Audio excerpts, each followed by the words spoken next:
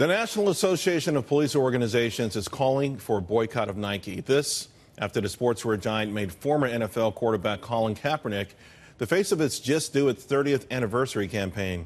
Reaction to the news was swift on social media and the stock market. Nike today, the worst performing member of the Dow Jones Industrial Average, its shares falling more than 3%. I want to bring in our panel now to discuss the fallout. Lee Carter, GOP communication strategist, Biro, and Ryun are back with us. I got to start with you, Lee. You don't think this is a bad? You think this is not a bad move on their part, Nike's part? From a business perspective, I absolutely don't think this is a bad move. I know that the stock moved today. I know they're down 3%. That's a short-term issue. I think longer term, this is going to be smart for them. They know who their target audience is. They know who they are. And this is a statement about, appealing to the athlete in all of us. And the athletes, and a lot of athletes agree with this stance. And we're seeing, the consumer right now, 8 in 10 Americans is more likely to buy a product if they think that their values are aligned with the company that they buy them from. So I think you're going to see a lot of people out there buying more Nike, saying this says I'm pro-free speech, that I agree with this. And I think that all the things we're seeing today where people are burning their Nikes and all that is probably going to be over by tomorrow. Robin, I get where millennials probably are more sympathetic to Colin Kaepernick than the older consumers out there. But by the same token, particularly when it comes to Nike and the NFL, the big time money that is spent on the tickets, at the parties and the parking lot, those kind of things.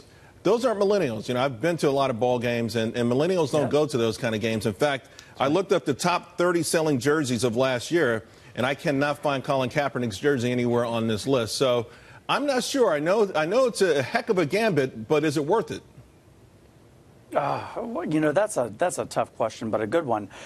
This is going to have ramifications for the NFL. It's going to continue the controversy.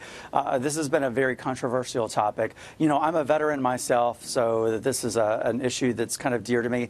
Americans, though, have forgotten that this was initially suggested by Nate Boyer, a Special Forces veteran, as a way to show respect, because when we, as soldiers, we take a knee when we're injured, and it was symbolic to show that he was injured by racial injustice, but that's all been conflated, lost in the wash. So it remains to be seen. The market fluctuation, I agree, I think that will be temporary, but I think they're really enjoying all of this free media, Charles. They might be, and before I get to you, Ned, I do want to share a quote. President Trump, he spoke with the Daily Caller in an exclusive interview, and he said that, quote, I think it's think as far as sending a message, I think it's a terrible message and a message that shouldn't be sent.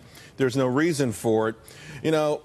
One of the things is, I think, to Lee's point, they're trying to reconnect to maybe younger buyers, because I got to tell you, in the last 3 years, Adidas has eaten their lunch. Now, Nike is obviously a much bigger company, but from a market share perspective and from a stock perspective, in 3 years, Adidas stock up 221%, Nike shares up only 50%.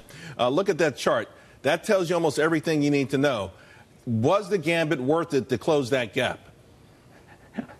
Well, I have to tell you, Charles, that on this announcement, my first thought was, the FEC might want to open an investigation into Nike for making a massive in-kind contribution to Trump's 2020 re-election campaign.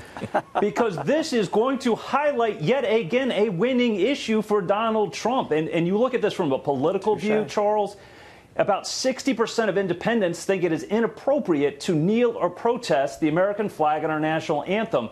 But you know what? Nike's free to make its own financial decisions. If it wants to have a guy that wore socks that portrayed officers as pigs, knock yourself out.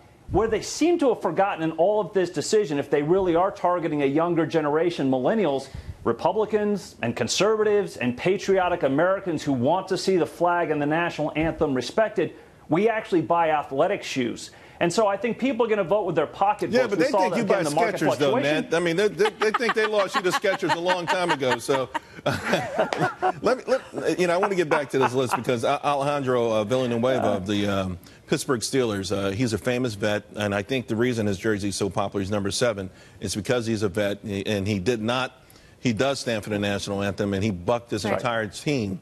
And I think he created a whole wave of fandom. So, again, you see this, and almost everything is polarizing and politicized these days. Do you think that companies should keep going down this path? I think that it is the trend that companies need to take a stand. It used to be that the lowest risk option was to stand on the sideline and do nothing and not say anything about the big issue of the day, do things that were easy, that were popular. I think now companies have to make decisions that are tough, that we are a politicized nation.